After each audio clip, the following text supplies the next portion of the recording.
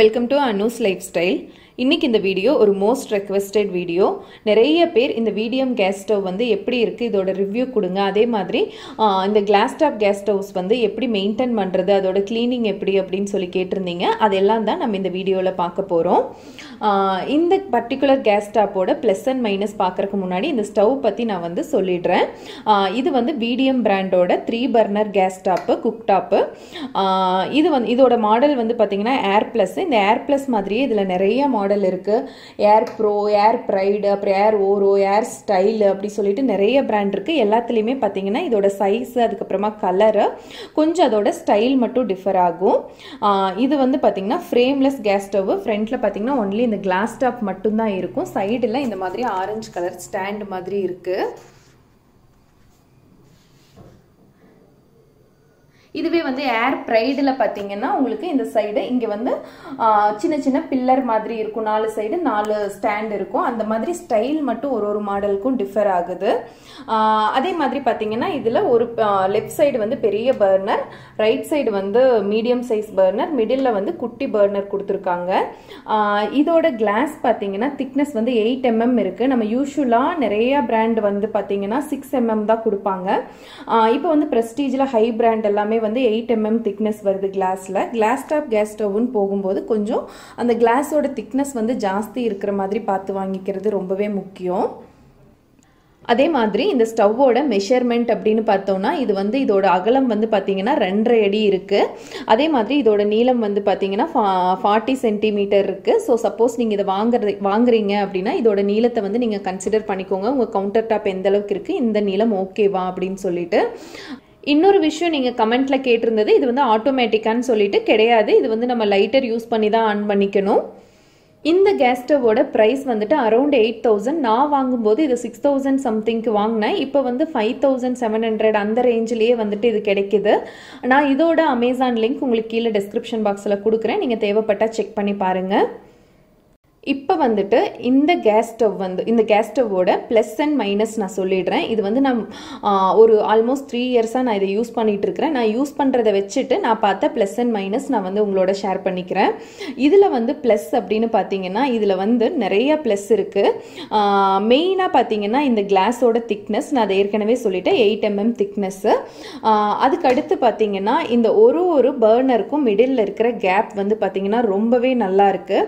இதுலேயே பார்த்தீங்கன்னா நான் ஓரளவுக்கு மீடியம் சைஸ் பாட்டு தான் வச்சிருக்கேன். இங்கே வந்து நீங்கள் நல்ல பெரிய சைஸ் குக்வேர் இல்லை பெரிய சைஸ் பாட்டு எல்லாமே வைக்கலாம். நம்ம வந்து 2 பர்னராக போகும்போது இந்த மாதிரி ப்ராப்ளம் வராது. மோஸ்ட்லி 3 பர்னர் 4 பர்னர் அந்த மாதிரி போகும்போது இது வந்து ரொம்ப நம்ம வந்து பார்க்க வேண்டிய விஷயம். மெயினாக நம்ம எல்லா பர்னரும் யூஸ் பண்ணுறோம் அப்படின்னா ஜாஸ்தி குக் பண்ணுற டைமில் தான் எல்லா பர்னரும் யூஸ் பண்ணுவோம். அப்படிங்கிற போது நம்ம பெரிய பெரிய பாட்டு எல்லாத்துலேயுமே வைக்கிற மாதிரி இருக்கணும். ஒன்னோட ஒன்று இடிச்சுக்கிற மாதிரி இருக்கக்கூடாது.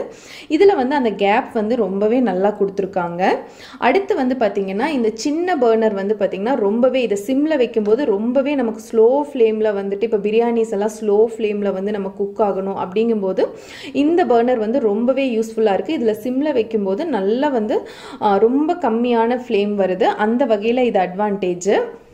பெரிய பர்னரோட சைஸ் இதுவும் வந்து நான் வாங்கும்போது செக் பண்ணி தான் வாங்கினேன். இப்போ மற்ற கேஸ் ஸ்டவ்ல வந்து பார்த்தீங்கன்னா அதில் இருக்கிற பெரிய பர்னரோட சைஸை விட இதோட சைஸ் வந்து கொஞ்சம் பெருசாக இருந்துச்சு. இது வந்து நமக்கு தோசை எல்லாம் வைக்கும்போது நம்ம பெரிய தோசையாக ஊற்றுறோம். அப்படிங்கும்போது இது வந்து ரொம்ப யூஸ்ஃபுல்லாக இருக்கும். ஃப்ளேம் வந்து நல்லா அகலமாக வந்துச்சுன்னா தான் ஈவனாக வந்து தோசை குக் ஆகி வரும்.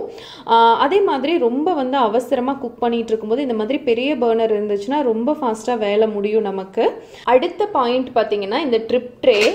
இது வந்துட்டு நமக்கு சப்போஸ் வந்து பால் வலிஞ்சு வந்துடுது, இல்லை குக்கர்ல இருந்து வலிஞ்சு வந்துடுது, அந்த மாதிரி ஏதாவது பொங்கி வந்துடுச்சு அப்படின்னா ரொம்ப ஈஸியாக இதை எடுத்து சிங்க்ல கிளீன் பண்ணிக்கலாம். இதை தாண்டி கீழே வந்து எதுவுமே வலிஞ்சு போகாது. அது வந்து இந்த கேஸ் ஸ்டவ்ல வந்து நம்ம பார்த்து வாங்க வேண்டிய முக்கியமான விஷயம். இல்லைன்னா எவ்ரி டைம் நம்ம எல்லாத்தையுமே கிளீன் பண்ணிட்டு இருக்கணும். இல்லை இதை ரிமூவ் பண்ண முடியாத மாதிரி ஃபிக்ஸ் ஆன மாதிரி இருக்கும் நிறைய ஸ்டவ்ல. அந்த மாதிரி இருந்தாலும் நமக்கு கஷ்டம். அப்படியே துணி வச்சு ஸ்பாஞ்ச் வச்சு தான் நம்ம எடுக்கணும். அதுவே இந்த மாதிரி ரிமூவ் பண்ற மாதிரி இருந்துடுச்சுன்னா ஈஸியாக வந்து நம்ம சிங்க்ல எடுத்து கொட்டிட்டு கிளீன் பண்ணிக்கலாம்.